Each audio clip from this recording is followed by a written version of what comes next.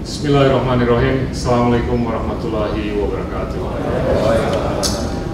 Very good afternoon to all of you, and I'd like to especially pay my respect to our guest of honor, Mr. Jeff Immelt from GE, along with his colleagues, including Stuart and Henry. And of course, I'd like to pay my respect to Pak Sofian, Pak Suryo Sulisto, and their buddies from Apindo and Kadin, and of course Pak Ilham from HMI and the KIN guys, and of course para hadirin yang saya hormati. It's not every year, it's not every day, it's not every month that we get visited by somebody like Jeff, who came all the way from the US to Indonesia to help further solidify the foundation that has been laid and put by the team in GE in Indonesia in the last few years. I've got to be able to testify to the fact that it wasn't easy for GE at times when they were trying to do business in Indonesia, and surely this was not unique. This was probably not dissimilar to some of their experiences in other developing economies. But I was really touched, and I'm really impressed with how they have persevered throughout the process. And this is, I think, a reflection of not just their patience, but also their view-taking with respect to Indonesia. All of you, I think, know where Indonesia is and where Indonesia is headed. Indonesia is an economy that needs to continue positioning itself in a better way. And that includes branding, but it includes entailing more innovative capacity for Indonesia and Indonesians. That's the stuff that we try to do at Davos, at the World Economic Forum. That's the stuff that we try to do at every international arena that we enter. The topic today is quite apt in terms of being able to live in a globalized economy. What sort of a leadership is required? When people ask me what leadership is about, my simple answer is that it's really about selfless service. It's really about being able to adapt to any situation that you're thrown into. I mean, I was not too long ago working with a completely different paradigm, doing a completely different set of things, and today I'm in the government, most likely not making as much money as you are. But I think I can say quite happily that I'm doing something for the country. I'm doing something for the nation. I'm doing something that I think would be good for the country and the people of Indonesia. That should be the narrative, the thesis that we would like GE to be involved with in Indonesia. And I think GE has exemplified not just the character, but I think in terms of execution in Indonesia, in terms of what we need for the next 10 to 20 years, be it in the context of building locomotives, be it in the context of helping Garuda and some of the other airlines with respect to their engines and what have you. What matters is that we will be more relevant. I have told many of you in the past that Indonesia's economy is shining, but it is shining with some caveats. The caveats are important for us to note, important for us to improve upon. And the typical caveats, you all know what those are, but I think it's important to note that if we were to invest our time and money in educating ourselves, in educating everybody that we can, that we see in front of us, that I think will make a difference. A few minutes ago we were talking about how we can game change a country. I think we're game changing it, but we're probably not game changing it as much as we should be. Good news is we've got the fiscal space. The space that's going to be needed for us to spend on more high quality, high quantity stuff that matters to the future of Indonesia. This is a unique time for Indonesia. A unique time from a trade standpoint where we've got to be sitting with many economies around the world to hammer out regional comprehensive economic partnerships, other multilateral or bilateral or regional amalgamations of economies, be it from a free trade or free trade investment and capacity building. This is going to go hand in hand and head to head with some of the other amalgamations that other more developed economies are contemplating. One of which is the TPP, Trans-Pacific Partnership, which involves a lot of developed economies in the Asia-Pacific area. The world is going to get more competitive, and if we don't learn to be global, if we don't learn to be more educated, I think it's going to get rougher. And that's why it's a real honor for me to welcome Jeff to basically shed some light on all of us in terms of not only what GE is doing with Indonesia, but what he thinks and what GE thinks about the world and where it sits and where it's going to be in the next many decades. Thank you very much. You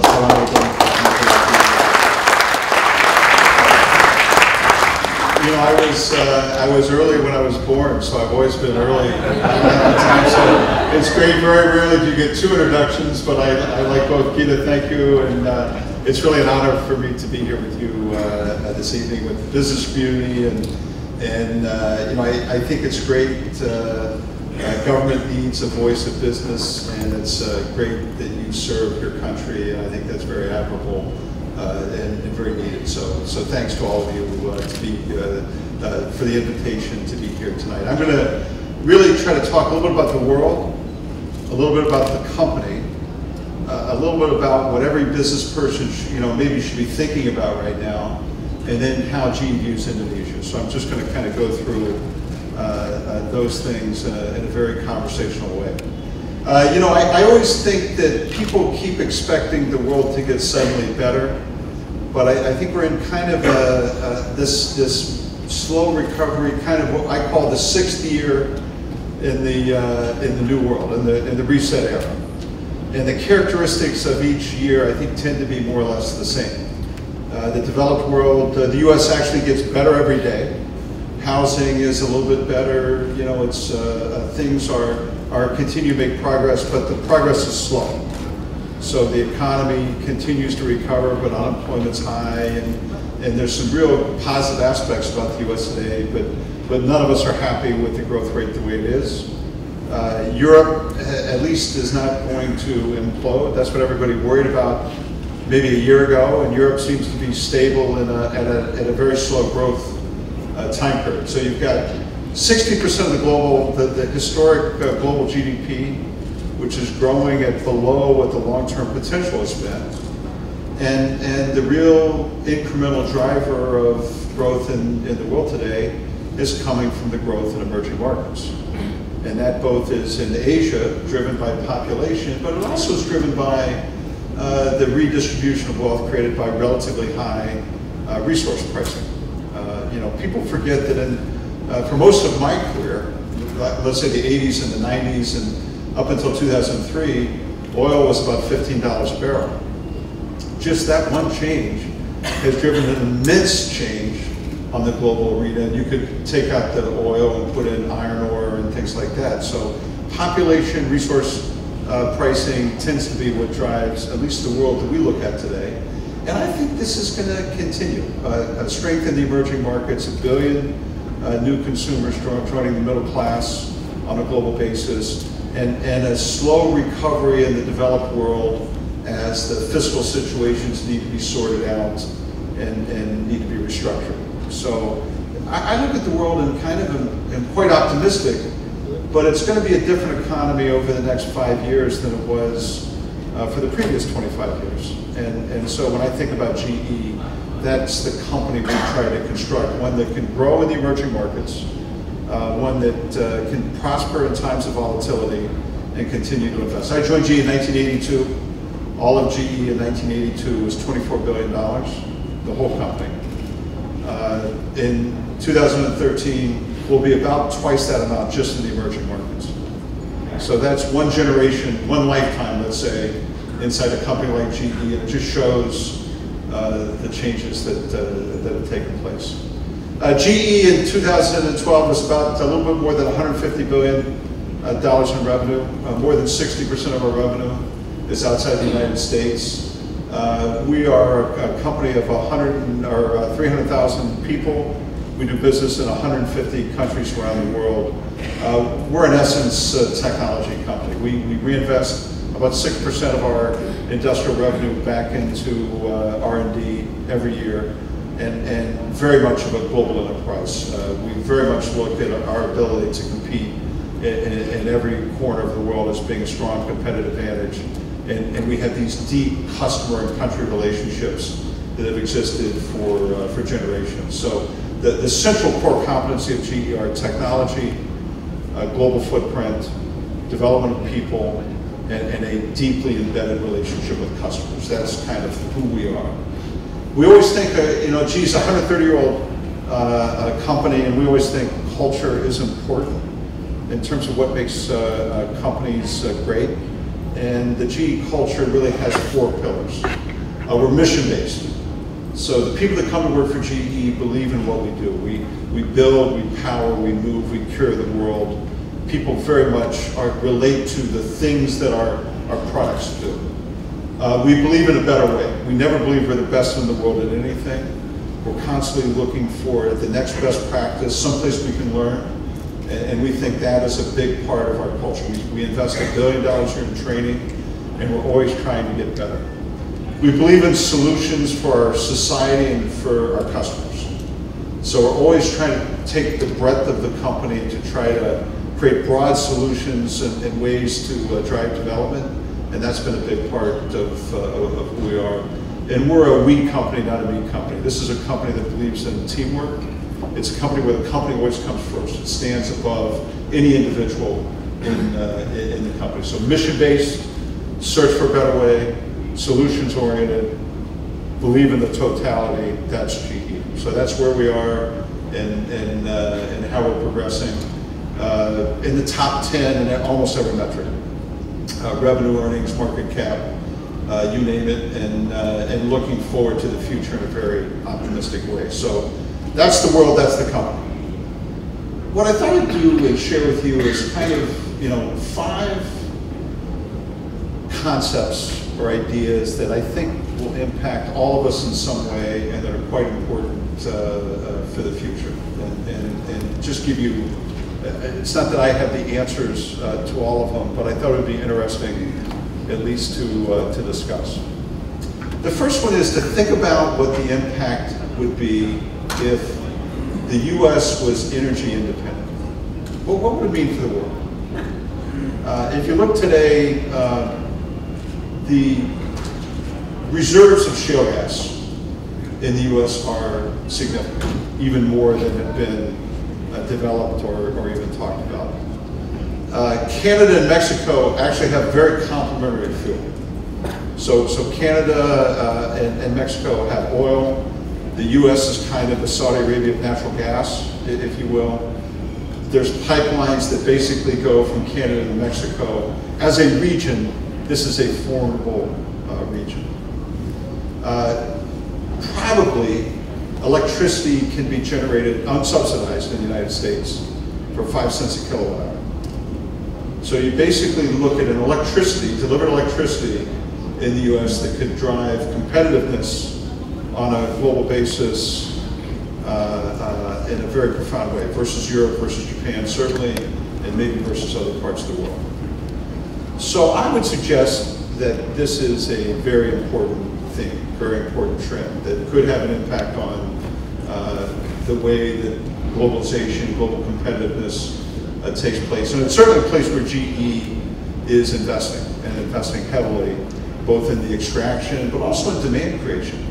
We're working on things like making locomotives, instead of using diesel fuel, using natural gas, trucks using natural gas instead of diesel, household appliances go down the list. So there's a tremendous amount of activity going on, just not only in the extraction, but also in the consumption of natural gas. So this is very much a gas-driven world. This is very much a theme that I think is investable, and it's going to change the dynamics on a global basis. So that's big theme number one. Big theme number two, I would say, is the nature of globalization, at least in my career, my lifetime, has switched from being maybe a search for less expensive labor to being all about markets, 100% about markets. So when I think about globalization today, when I think about incremental investment decisions, it's all about how I can become big in a country or big in a region. Now, probably the lowest tech product GE makes today is a refrigerator. And look, I love all my products in my company, so I love all of them equally, and they're all exciting in their own way. Refrigerator has 2 hours of labor in it, 2 hours of labor. So when a product only has 2 hours of labor, it doesn't really matter where you make it. And a lot of our products from a cost standpoint are much bigger material than labor. So for me today, the journey is, which markets do we want to invest in? And anytime you invest in a factory, you invest in the country. You become part of the local, and you can still export from that base. We still want to be competitive, we still want to be economic. But I would say to you that the big theme in globalization for multinationals is localization. Is how to find a way to be locally relevant and still have global scale. And so I think very intently about markets, what markets you want to be in, and that's quite important. So that's number two. So understand gas, understand the role of markets in global competitiveness, because no longer is the search really just about a labor arbitrage on globalization. Point number three, the big differentiator in terms of how countries and companies compete today is in manufacturing is much or more than in just pure R&D. Manufacturing is sexy, again, maybe it never went out of style, but I would say your ability to control your supply chain, your ability to drive an effective supply chain, your ability to do it in a cost competitive and effective way is really incredibly important. There's new manufacturing technologies, things like high performance computing, things like additive manufacturing, that are really changing the economics of how products need to be made. You can make now low-cost, high-tech products in smaller facilities. You don't need to have so much scale to make lower costs. And if you think about big projects like some of the subsea oil and gas activity that's going to happen in this country, the differentiation between whether that project is successful or unsuccessful is going to be delivered by the supply chain as much as it is by innovative new technology. So manufacturing, I think, is the real core of where competitiveness is going to be in the future. So understand gas, localization is the new global theme, manufacturing is a new source of global competitiveness. Number four, all of the, I look out in the audience and I see everybody has a device in their hand. Most of you are on Facebook or some equivalent of Facebook. All of the technology that's inhabited social media over the last decade is all going to inhabit the industrial space in the next 5 or 10 years. So the ability to drive analytics around a jet engine, around a subsea Christmas tree, around an MR scanner, around a locomotive, is going to be the next wave of analytics and the next wave of computing. Jet engine that we would have with Garuda would have, or Lion Air, would have maybe 20 sensors on each one of the engines. We get continuous real-time data off each one of those engines. If we can model the entire fleet of GE jet engines to be just 1% more fuel efficient every year, 1% on our installed base, is worth $3 billion to the airline industry, $3 billion. So the modeling of data, the ability to get real-time, constant flow of data and analytics. And if you just took out somebody's face on Facebook and replaced it with a jet engine, right, which I personally find more sexy than the face, and you had all the data that you have on social media, you have on products, this is the next real game changer of productivity and technology that we think is quite exciting. So gas, localization, manufacturing, what we call the industrial internet is this evolution of analytics. And this all can, we can monitor a locomotive in Indonesia anywhere in the world. We can get real-time fuel data, and if you can drive a world where you have no unplanned downtime, just think what that's going to mean to unleash productivity. And that can be done anywhere in the world, so that's important. The fifth thing I would talk about is more just on the pure leadership side, which is, I'd say, a journey we've tried to go on in GE starting maybe 18 months or 2 years ago.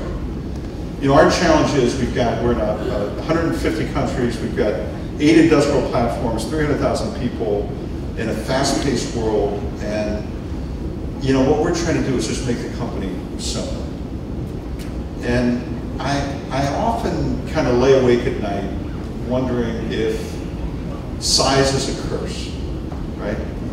It's just inevitable when you get to be of a certain size that you become too slow-moving, become too distant from customers, and that you constantly need to find ways to move faster.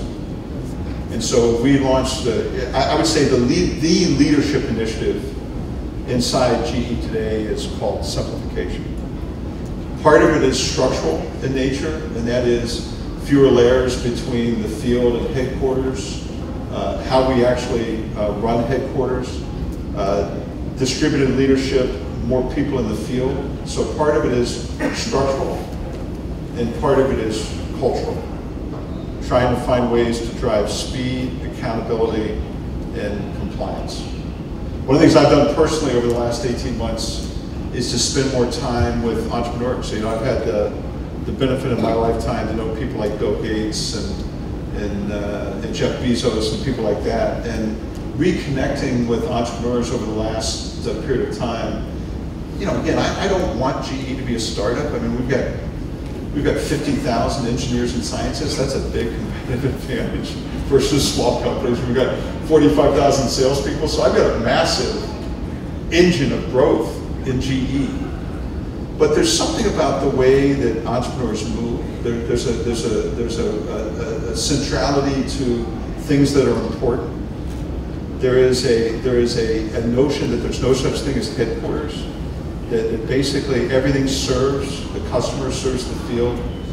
And that spirit is something I'm trying to bring back inside GE. That size can be a massive strength as long as you're willing to kind of look at yourself in the mirror and make sure the structure doesn't get in your way and make sure the culture doesn't get in your way. And I think this activity is going to make us lower cost, it's going to make us faster, it's going to make us more accountable.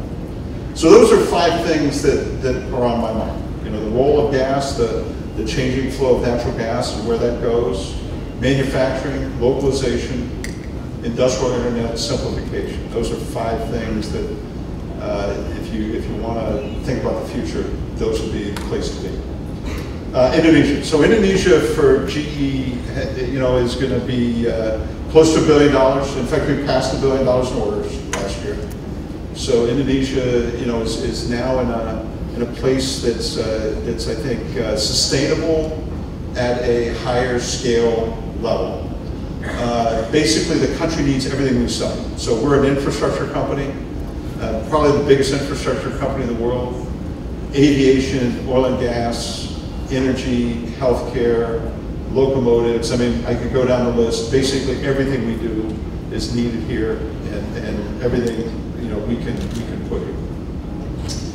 The journey for Indonesia is very similar to other what we call resource-rich countries. We segment the world. We don't segment the GE world into Americas, Europe, Asia. Classic differentiation.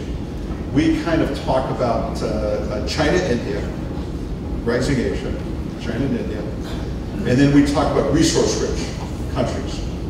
And we have a strategy for China and India, and we have a strategy for resource-rich countries, of which we think about Indonesia kind of in the same way we might think about Brazil or the Middle East or other countries around the world. And your task is to take this great wealth created by iron ore and oil and natural gas, and how do you turn that into a long-term industrial future? And this, by the way, is the same pathway that all these other countries are going on, Brazil and the Middle East. And we want GE to be a partner in this process. We want countries like Indonesia to think about us. We can provide the infrastructure that's needed to make that transition. We can also invest in capability as you make that transition. Capability comes in the form of technology, it comes in the form of factories, it comes in the form of training, all of which we plan to do here. So our task is to continue to drive more localization. The next big initiative, I would say, in Indonesia for GE will be to invest in a big leadership and training facility, kind of a customer innovation center, if you will, so that we can do a better job of training our people that are going to go to work on an oil field or a locomotive factory, but also doing leadership training and those things as well in the country. And we want GE to be well placed as Indonesia goes through this progression that transfers from being just a resource-driven economy to being a more diversified, industrial-driven economy, which is something that we can lead and participate in. And I think in addition, the advantage Indonesia has is its positioning in Asia, which is also quite positive. So, we've always had a long-term view. It's a luxury you have, I think, as a company, and we've always taken that perspective. I think it's always, there are always things that you come here and say, I'd like to see these 2 or 3 things happen differently, but sitting in an economy that's close to 7% growth in the world today ain't bad. That's a pretty good starting point, and there's a lot that we think we can build on in Indonesia. So the world, I think, is the world. We could be standing here 2 years from now, let's say 2015, and we could be in an identical global economy to the one we're in today. Identical. That's the plan. If you're okay with that, if you've prepared your country or your company to be okay with that, then you're going to be successful. And if there's upside, if suddenly Europe or the US started growing back on potential again, that's upside for us. But we're ready for the same world we see today.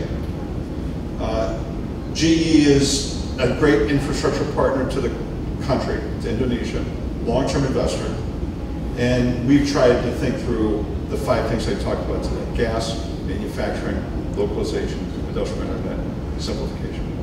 So it's great to be with you. Thanks for all the great support that you guys have given GE over the years, and I think we can take questions. Yes. Yeah, great. Thank you very much.